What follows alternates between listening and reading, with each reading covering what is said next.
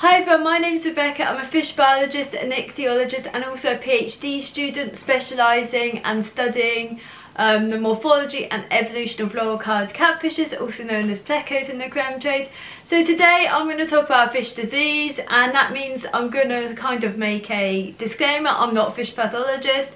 If you're having any issues with fish diseases and fish pathology, then it's best to find a trained individual who has experience and studies elements of fish pathology, so whether it be a vet or a fish pathologist themselves, and they'll be able to give you the best course of action or recommend the right course of treatment, or even diagnosis when it comes to fish diseases.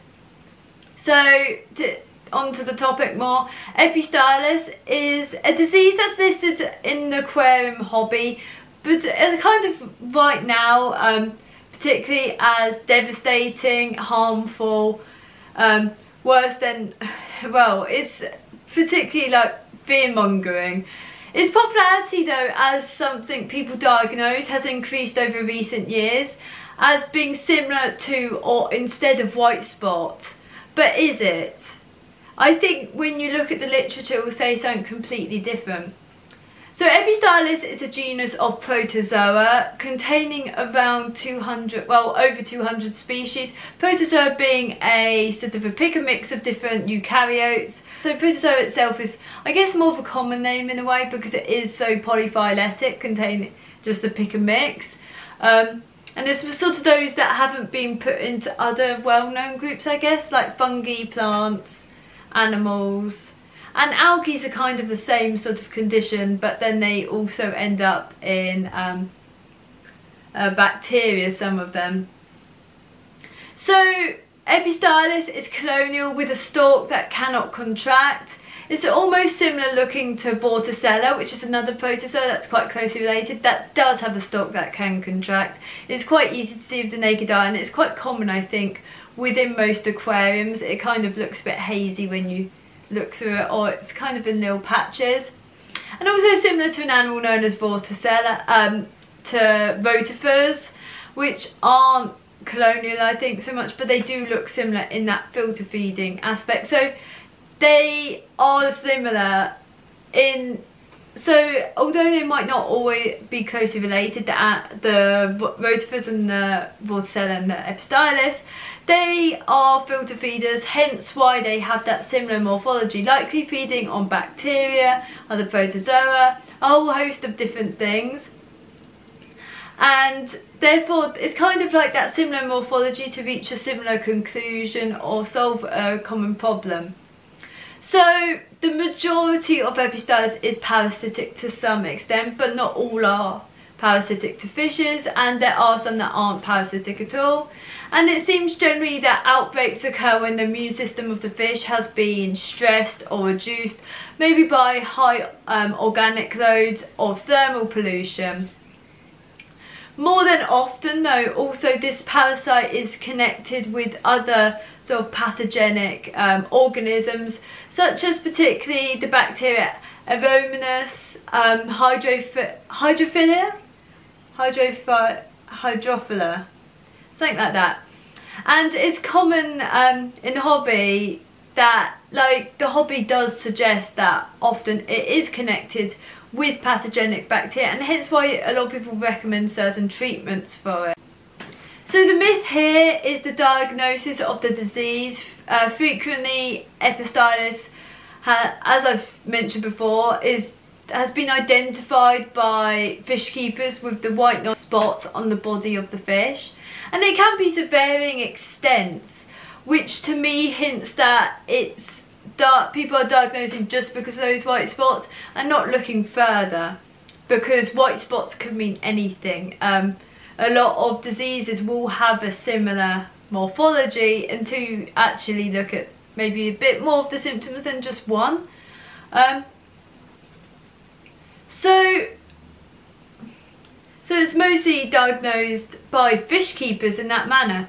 But the origin of this actual identification, I have no idea, because it entirely differs from the scientific literature. The scientific literature totally disagrees with this. So identifying Epistylis.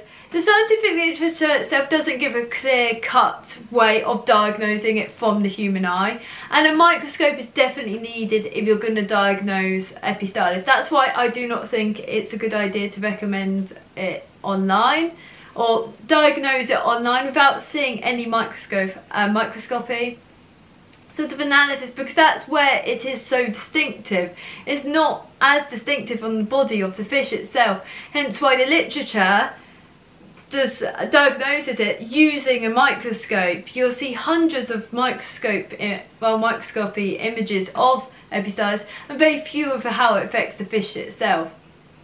So the actual spots are not seen in that literature at all. It's not. So it makes me question what people are, what diseases are, how many diseases are just getting put under Epistylis that were once put under white spot, and whether it is white spot as well, because it's highly likely that white spot isn't just some insignificant disease. It's still very well referenced in the literature, and a lot of it is stereotypically those spots. So generally there does seem to be some symptoms associated with large cysts, not like the cysts of white spot, but sort of like very more nodules, inflammation, lesions and erosion.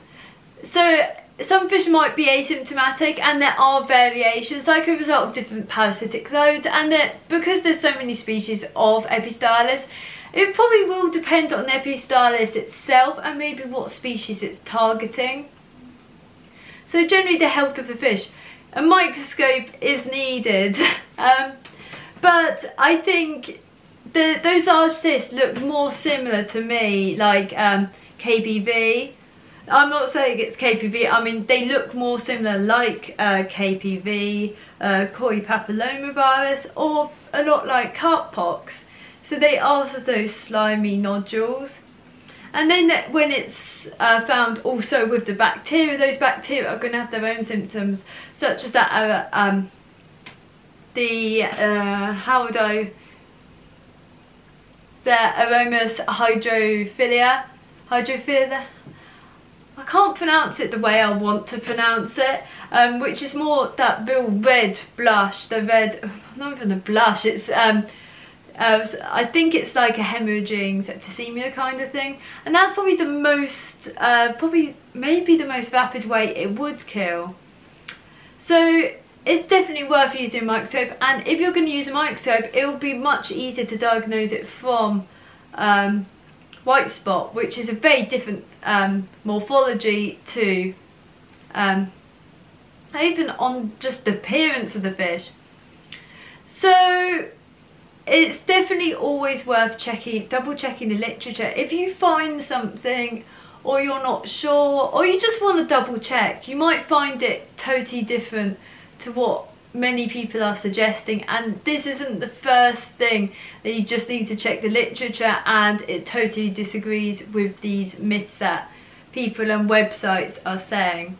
And just because a website says it's scientific doesn't mean it is. Double check the references. Are they actually using their references correctly? Are they actually able to read the references?